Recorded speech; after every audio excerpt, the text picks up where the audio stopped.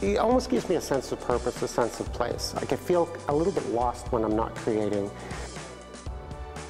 Ever since I was like 7 years old, I've been creating something. I've always had that desire to create, imagery that attracts lots of attention and brings a lot of joy to people.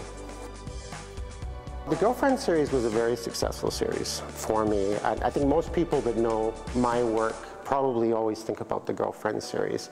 It was a great series. It went on and it led to a lot of commissions because the Girlfriend series, they were primarily just fictional women.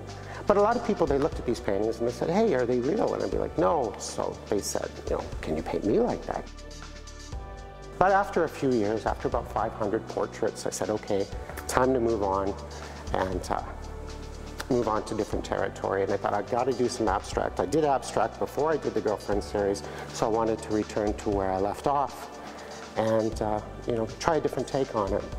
We see a lot of artists, professional artists, beginning artists here in Kensington Art Supply. Often what you see is very realistic paintings, some impressionist, but the graphic nature of Jeff's work, I think, makes his work stand out and makes it unique.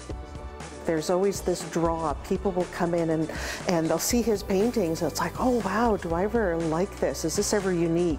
His new style, his 3D abstract type paintings, people say, yeah, this looks like 3D. It looks like I can reach out and touch the paintings. The shadowing that he does on his paintings, again, very unique and very appealing.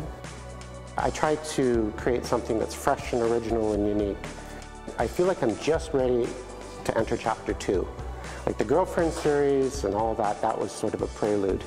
I've got all these exciting ideas for imagery right now, and they're abstract and they're goofy and fun and playful and stylistic, and I've got this whole visual imagery, this whole spectrum of imagery in my head right now that I'm just pretty excited about getting out right now. So there's going to be a lot of fresh new stuff.